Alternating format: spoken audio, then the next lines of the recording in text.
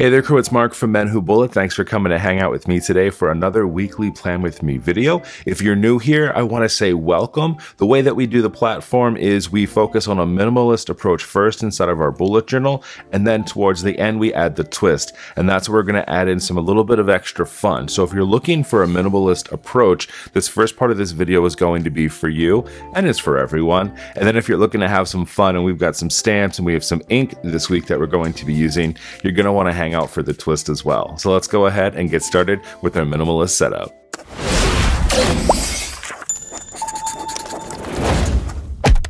All right, this week, back inside of my Rocketbook, I love using this thing.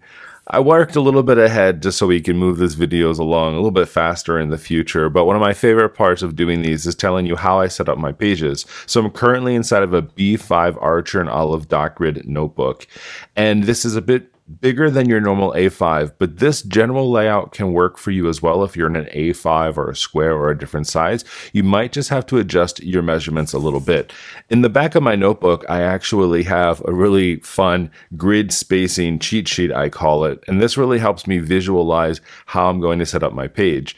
Now, if you're interested, I do have a freebie for you that you can download. I'll put the link for you in the descriptions below, and that'll actually set you up for an A5, a B5, and also a square notebook as well. So you can start to take some of these for yourself and adjust them for the size of your notebook.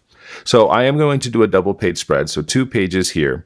On the left hand side of my page is going to follow kind of a pretty standard setup that I have over here. This is to create 3 columns on your page. Because of the way that this is set up, it's 32 squares across this page. 30 is a nice easy number. I like to do what I call easy math. So I break up these columns into 10 squares, and I just leave one extra open square on each side. So I've done that over here for us. So we've got 1 square, 10, 10, 10 with 1. And all of these lines will connect. So I'm not going to leave any gaps in between my squares this week. Down here on the bottom, I'm just going to continue those lines down, but I'm not going to add a topper to them. It's just a really nice, fun visual way to kind of keep drawing things down. But this is where I'll keep my notes and my tasks and things like this as I work throughout. So this becomes a little bit more of like a daily space for me. Over on the right-hand side, I'm following a very similar path, except I'm only going to get to 5 days for this week. I'm going to focus on weekend events and things like that in a different spot moving forward, at least in the immediate future, and jot some of those things down. So by having a Monday through Friday, this leaves a whole extra open space here. So what I'm going to do is I'm going to skip 2 squares here. So it breaks the pattern just a little bit, which will give me 8 squares over on the left-hand side. We're going to do a few things over here this week. First, we're going to keep that reflection space open over here. I really love doing this each week. It's a practice that I've really come to love, and it's helpful for me to kind of rethink the past week and look forward to this one. And then this section over here is going to be where I'm going to do some trackers this week. I'm a big fan of sleep trackers. I feel very strongly that the amount of sleep you get really kind of shows what your week is going to look like. So if I'm feeling like crap midway through the week, maybe I'm not getting enough sleep. The other one is going to be exercise. This is something that I'm trying to be better at. I don't do an overboard of trackers for workouts. I find them to actually be quite intimidating, which makes me then not want to work out as much. So I'm just going to focus on steps and kind of general activity. I'll be using my Apple Watch to help track a lot of that for myself this week. And I'll show you a really nice minimalist way to set that up. Let's go ahead and talk materials for the minimalist layout here, because we got a whole lot of other stuff that we'll be doing in the twist. But for this week, I'm using a pencil. Any type of pencil will do. This one doesn't have an eraser on it, so I'm a big fan of the Tombow Mono erasers. This is probably the best eraser out there, at least ones that I've used. I love using this guy so much. We're also going to be using 2 different Pitt Artist pens. I feel like we do this every week, right? We have an extra small one that we're going to use for some of the smaller lines and lettering, especially over in the tracker section here. And then we'll use this medium size for all of our lines across the page. I'm going to do a lot of my titles, especially for the days of the week inside of the twist. I have some fun stamps that I'm going to use this week. But if you are setting up that minimalist layout, you can simply write the days of the week in the top as well as the date if you want to. I'll only be creating headers for the tracker section over here. Everything else this week will be done in ink in the twist. I've gone ahead and I've marked in pencil all of my spacing across my page. I am a big fan of pencils first before ink, especially so you don't make mistakes. And if you do, at least you're making them in pencil and you can erase them easily. So I've got my 3-column section here with my space, and then I'm just going to draw those straight lines down here. Over here, I've gone ahead and marked out the 20 spaces that we're going to need for these 2 columns, and I've left this open space over here and just penciled in my trackers. I do that a lot for the trackers because I want to make sure that they fit in the space. There's nothing worse than being like, oh, a tracker will go here, and then figuring it out later. We're going to be doing a line chart for my sleep tracking, which I have down over here Monday through Sunday, and then I have between 4 hours and 10 hours. It's kind of the median space where I usually get enough sleep. And then for exercise, I'm just going to break this down into cells. Essentially, we're going to be doing Monday through Sunday, and I'll be setting up just these rows where I'll track how many steps or how much activity I got that week. Let's go ahead and start off by drawing in all of our lines across the page. We'll talk through it, and then we'll move into the twist.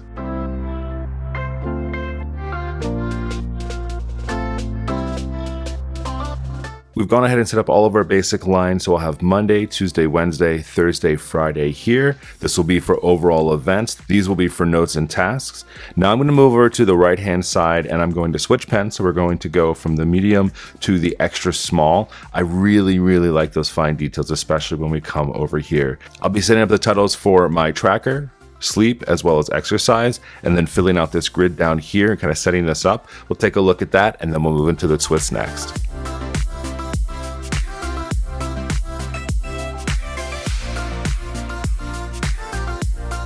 We have our entire tracker section now filled in. If you haven't used any type of trackers before, maybe you're just getting into it, I'll just show you real quick how I like to use my sleep tracker. It's just a really easy line graph, essentially. A lot of what I do is just visual data representation. It's really nice and easy.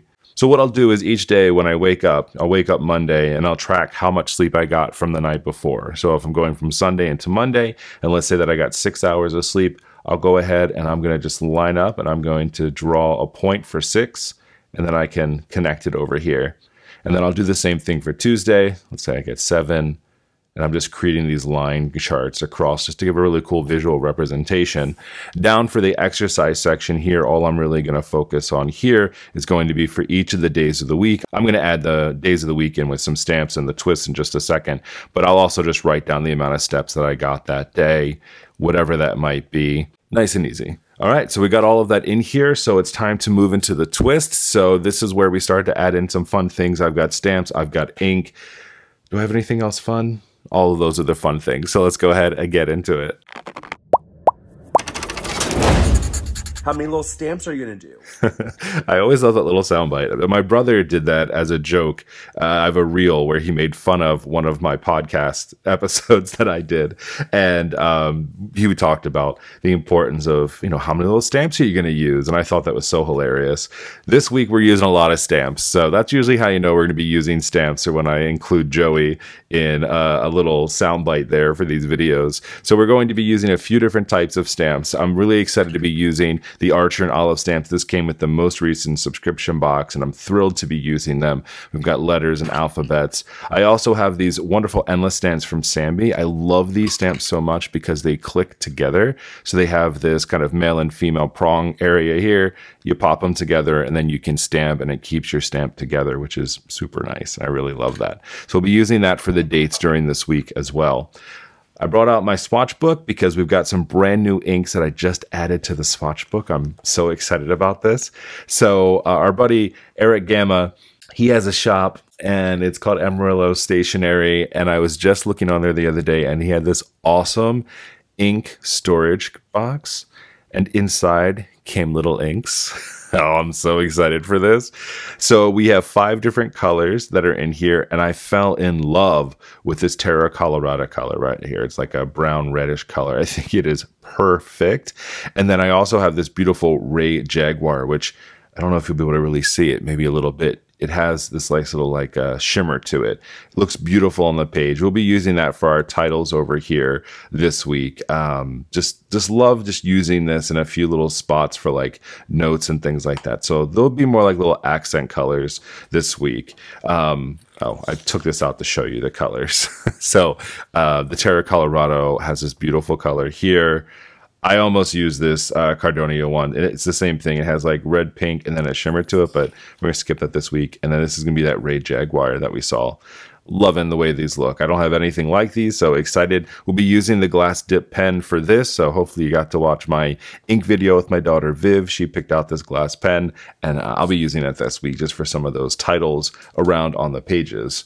Ink-wise, especially for the stamps, we are going to be using the VersaFine Clara ink. I love this. This is in the Twilight Blue. It's just a perfect color for what we're doing. I'm also going to try out the Archer and Olive ink. This came with this ink set. It has this beautiful like bronzy gold color to it. I love it. For the titles this week, I just got this not that long ago from the Moose Splice. This is one of my favorite brands from Desk Gems that I purchased a lot of my stands from. Has these really cool looking minimalist frames. So we are going to be using this one over here on the left hand side. We'll be putting the day of the week and then the date down here, and I think it'll frame these up really nicely. If you're new to using clear stamps, you do need to have an acrylic block, and that way you can stick the stamp to it and then stick it down on the page. So let's go ahead and start with that first. We'll do all of our stamping first, then we'll go in with our final details with the ink today. I'm really excited for this. These stamps come and go so quickly on the Desk Gems website, but if you're interested, I'll put the links for you in the descriptions below for this one. I just love this brand. I have so many of theirs in my collection now. Like every time I see a new one, I'm like, I must have this. I need to have it. And I buy it. You can also get a little bit of a discount over at Desk Gems too with my link below. So if it's something that you're interested in, by all means, definitely use it.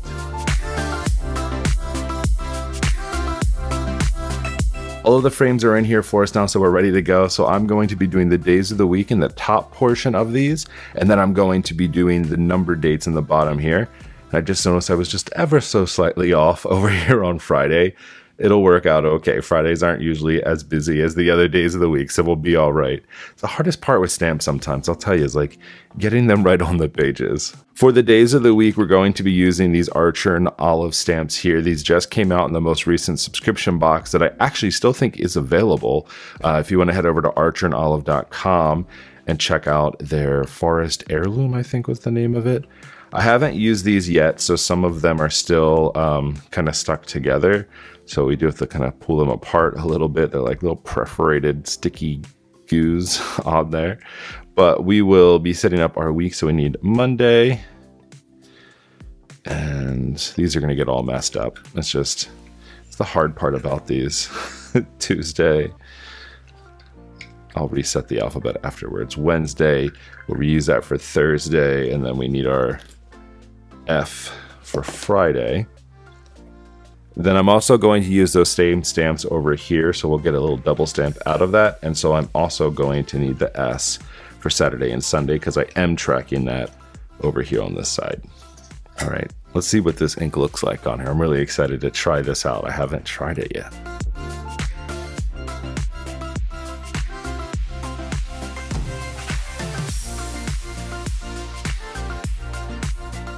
All right, for the next part, we're going to be using these endless stamps from Sambi. So as I mentioned, I love these because they click right together, so it keeps them nice and put together.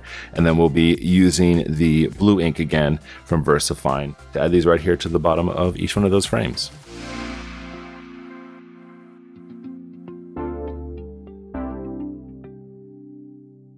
All right, the last thing that we're going to be doing here is just adding in some of this ink. So I'm just going to do a small title over here for task and notes. That'll just kind of cover this whole section here. And then we'll be using the Ray Jaguar over here for reflection.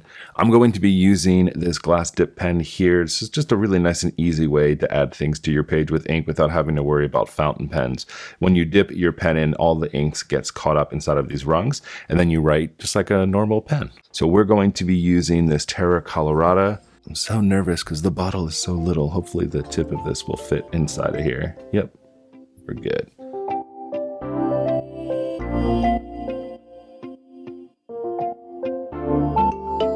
All right, go ahead and make sure those inks are nice and tight, but how cool is that? I love that.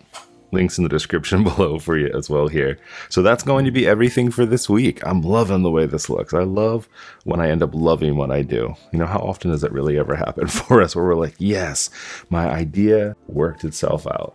I'll get rid of that after that ink dries. So our overview Monday through Friday here with overall events at the top. We have task and note section down here below.